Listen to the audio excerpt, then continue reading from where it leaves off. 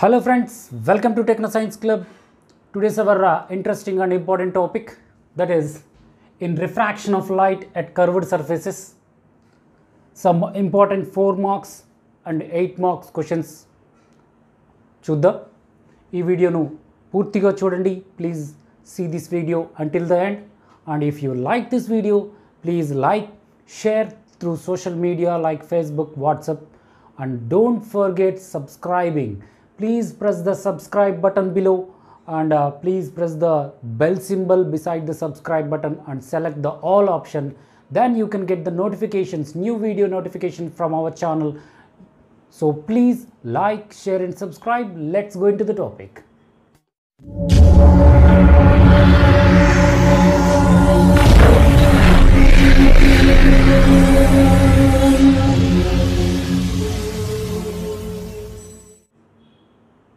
Welcome back friends. Refraction of light at curved surfaces. Lesson low 4 marks and 8 marks questions.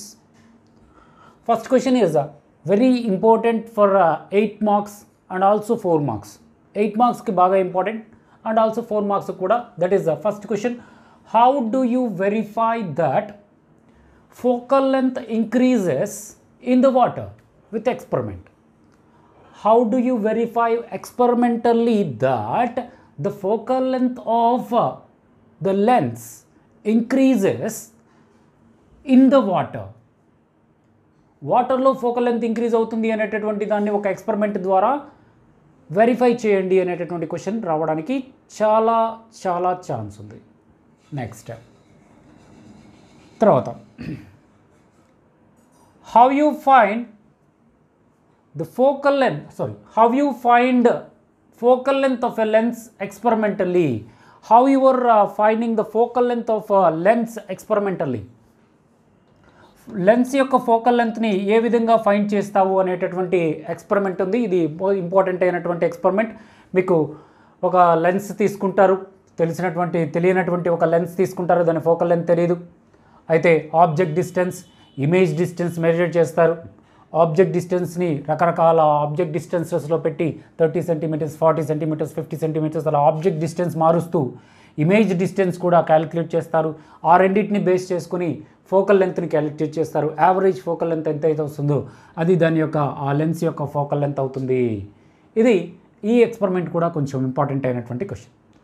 అదేవిధంగా most important diagrams, ray diagrams for 8 marks and 4 marks already చెప్పడం జరిగింది. ఈ లెసన్లో refraction of light at curved surface లెసన్లో మనకి బాగా important అయినటువంటి diagrams అలా రే డయాగ్రమ్స్. మొత్తం మీకు 6 రే డయాగ్రమ్స్ ఉంటాయి. ఒకటి when object is at infinity, object ఇన్ఫినిటీలో ఉన్నప్పుడు ఫోకల్ లెంత్ దగ్గర దాని యొక్క ఇమేజ్ ఫామ్ అవ్వడం. అదేవిధంగా beyond C, when object is beyond C, when object is at C centre of curvature దగ్గర ఉన్నప్పుడు, when the object is between the centre of curvature 2f and focal point f, ఈ రెండింటి మధ్య ఉన్నప్పుడు, అదేవిధంగా focal point దగ్గర object ఉన్నప్పుడు, and between focal point and the pole object ఉన్నప్పుడు. ఈ విధంగా 1 2 3 4 5 6 7 ఉంటాయి. మొత్తం 7 రే డయాగ్రమ్స్ ఉంటాయి. ఈ 7 రే డయాగ్రమ్స్ని మీరు పక్కాగా 1కి 2 సార్లు ప్రాక్టీస్ చేయాలి. మీకు రే డయాగ్రమ్స్ ఎలా ప్రాక్టీస్ చేయాలి అనేటటువంటి వీడియో కూడా చేయడం జరిగింది. ఆ వీడియో మనం డిస్క్రిప్షన్లో కింద ఇస్తాను. అదేవిధంగా మన ఛానల్లోకి వెళ్తే how to draw ray diagrams very easily అనేటటువంటి ఒక వీడియో కనపడుతుంది. ఆ వీడియో చూడండి. రే డయాగ్రమ్స్ ఎలా ఈజీగా గీయాలి, ఫస్ట్ ఇమేజ్ నుంచి ఆబ్జెక్ట్ వచ్చే విధంగా ఏ విధంగా స్టెప్స్ వైజ్గా గీయాలి అనేది అక్కడ వివరించడం జరిగింది. ఆ వీడియో కంపల్సరీగా చూడండి. పైన కార్డ్స్లో కూడా వదిలేస్తాను, మీకు చూడండి. ఈ వీడియో కింద కూడా ఇస్తాను, ఈ వీడియో చివరిలో కూడా ఇస్తాను, అది చూడండి. నెక్స్ట్ ఇంపార్టెంట్ రే డయాగ్రమ్స్ అయిపోయిన తర్వాత రే డయాగ్రమ్స్ గీసేటప్పుడు చాలా జాగ్రత్తలు పాటించండి. ఆ వీడియో చూసినట్లయితే మీకు కరెక్ట్గా అర్థమవుతుంది. Next find focal length of a system. ఒక సిస్టమ్ యొక్క ఫోకల్ లెంత్, ఆ సిస్టంలో ఏమేమి ఉన్నాయంటే 2 lenses are there having the focal lengths f1 and f2 focal lens కలిగినటువంటి 2 లెన్సెస్. అయితే ఆ 2 లెన్సెస్ ఒకదానితో ఒకటి టచ్ అయినప్పుడు ఆ మొత్తం సిస్టమ్ యొక్క ఫోకల్ లెంత్ ఎంత, 2 సిస్టమ్స్ సెపరేట్గా ఉన్నప్పుడు దాని యొక్క సిస్టమ్ యొక్క ఫోకల్ లెంత్ ఎంత అనేటటువంటి క్వశ్చన్ కూడా రావడానికి అవకాశం ఉంది. Next fifth question formation on the refraction of light convex lens and concave lens. మీకు క్వశ్చన్ ఫార్మేషన్ రావచ్చు.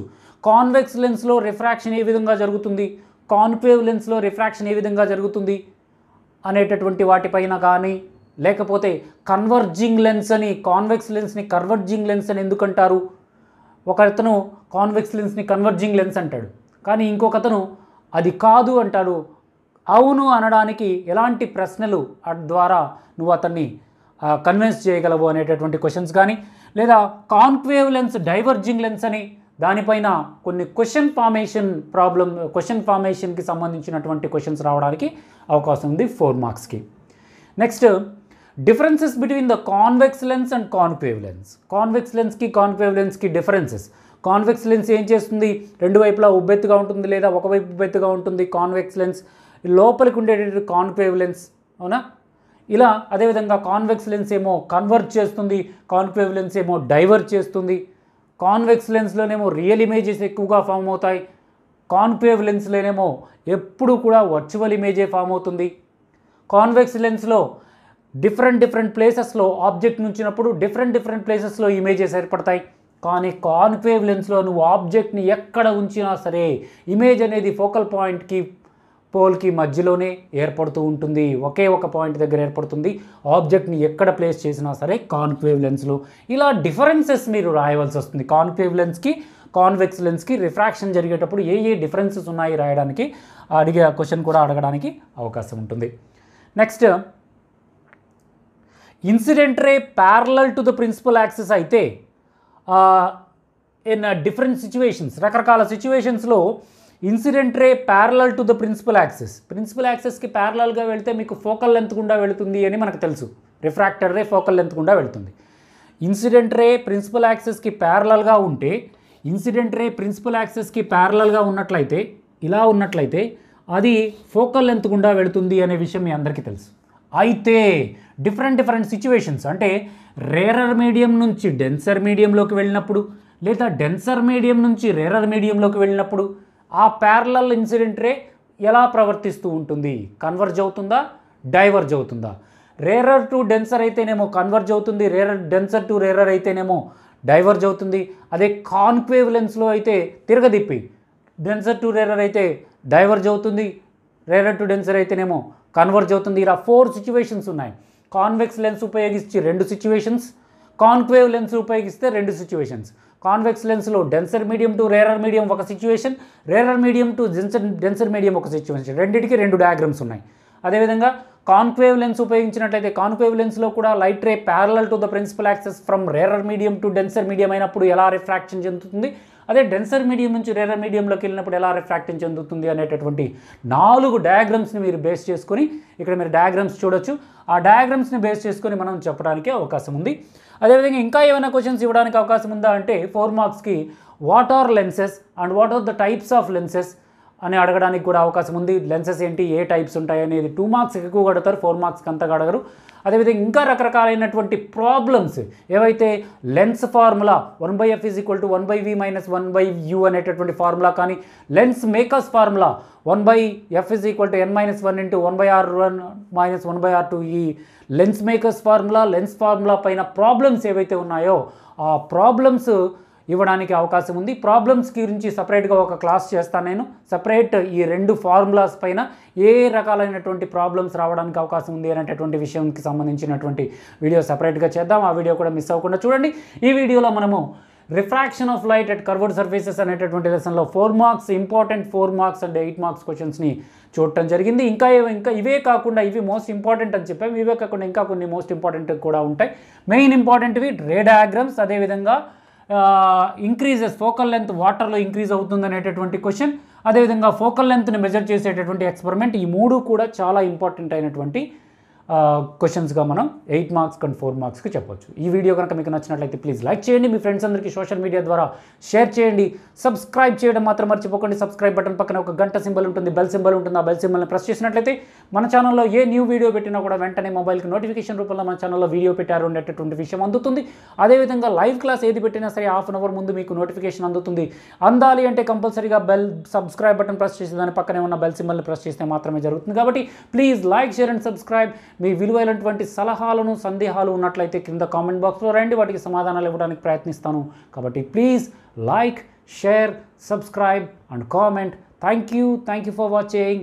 జై హింద్, వందే మాతరం.